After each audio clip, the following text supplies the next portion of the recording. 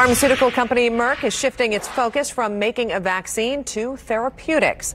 Phase 2 clinical trial results show Merck's new drug, molnupiravir, is effective in stopping virus replication in infected patients.